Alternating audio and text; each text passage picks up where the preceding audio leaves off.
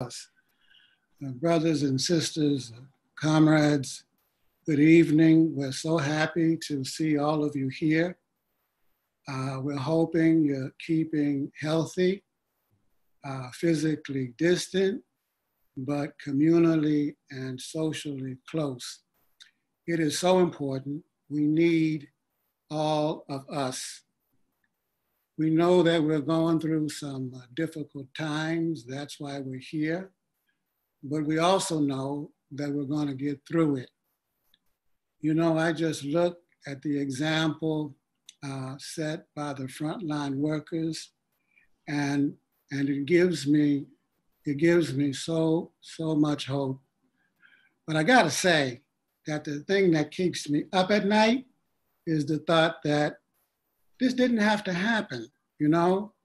It didn't have to be this way if only they had listened. Look at the example set by China. Okay, they made some mistakes at first, but they corrected them, and now they're able to help other countries. By the way, I read this morning that China is gifting New York with 1,000 respirators. I'm in New York, by the way. Thank you, China. That's what I call solidarity. And speaking of solidarity, look at the example set by Socialist Cuba, a small island in the Caribbean under embargo by this country. But on this issue, they are punching like heavyweights, sending doctors to Brazil, to Italy, to Spain, to other countries. Of course, you gotta say, you don't have to be a socialist or a communist to see the dangers posed by this virus. You do, however, have to be sane. Look at South Korea. I don't get it.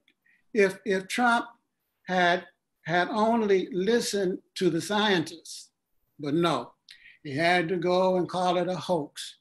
He had to go and call it a scam. He had to go and call it the China virus. And there he is, standing in the White House, lying, sending mixed signals. One day, wear a scarf. Next day, don't wear a scarf. Third day, he says, I ain't wearing no scarf. Wear a mask, don't wear a mask. Go to work, don't go to work. It's a mass of confusion. Can you imagine? They wanted to send us back to work on Easter. Easter, at the height of the crisis, hundreds of thousands, maybe more, would have gotten sick and died. They just didn't care. And you know who was going to be affected the most. You know what we say, when the world catches cold, people of color catch pneumonia. And for what? So that they can maintain the corporate bottom line? By the way, we scored a big victory last Sunday when Trump was compelled to extend the stay-at-home policy until April. It was a big victory, and don't let nobody tell you nothing different. It just goes to show you that the marching slogan that we use, that a people united can't be defeated, is true. And the people were united on this issue. But we can't get too excited because they're using the excuse of the crisis to implement their agenda anyway. Corporations can now pollute as much as they want. They are turning asylum seekers back at the border. State governors are denying abortions.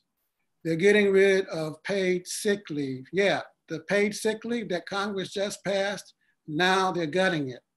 They're making it harder for public workers to organize. And organize we must. You know that the unemployment rate could go as high as 30%. That's higher than during the Depression.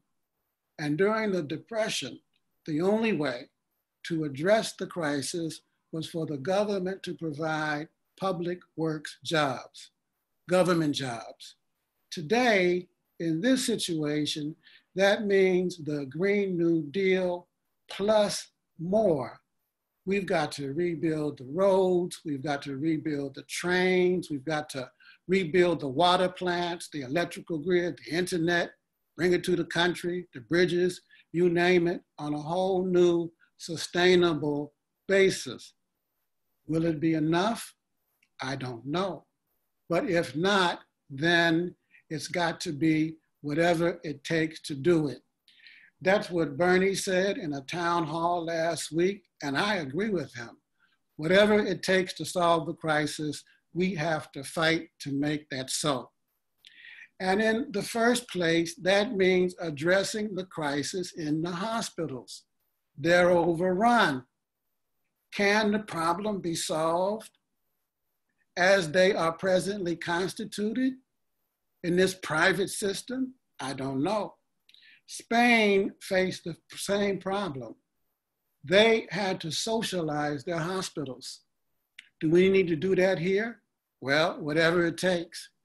That includes, brothers and sisters, the crisis at the border and the thousands held in overcrowded detention. The Congressional Hispanic Caucus says release them. We agree. And while we're releasing people, let's take a look at those who are incarcerated for nonviolent drug offenses. And how about an amnesty for the elderly, for whom this virus will be a death sentence? Comrades, if there's one thing to me that's clear, it is that this administration has to be defeated in November, whatever it takes. And we believe in the Communist Party that it's going to take a movement and a platform that such a movement can unite around. In this socialist moment, we welcome Bernie's campaign. It had a movement behind it, and so it appeared did Elizabeth Warren's. So tonight, comrades, we say to all of you, let us unite and defeat the right.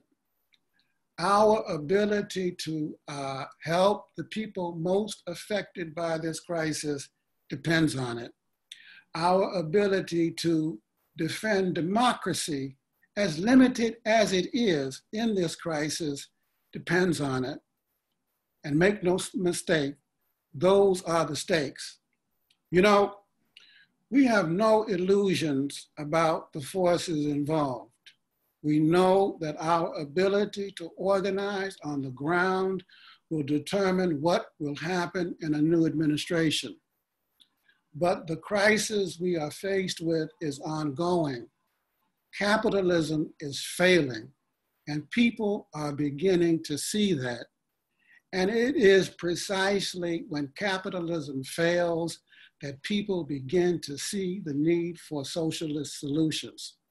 So let us gather together our forces. Let us organize our work. Let us prepare for the big battles ahead. And let us take care of each other as we do so. Lend a hand, make a phone call, cook a meal, go to the drugstore, the doctor, wash some clothes, whatever people need.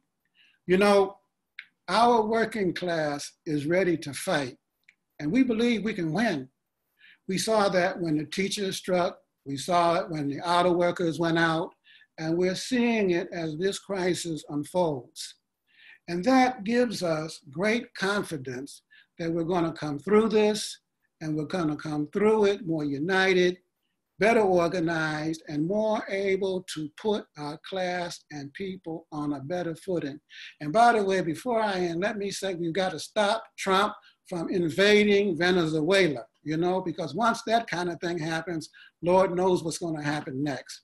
So stay healthy, please, stay strong, stay physically distant for now, stay, let's say, socialistically close.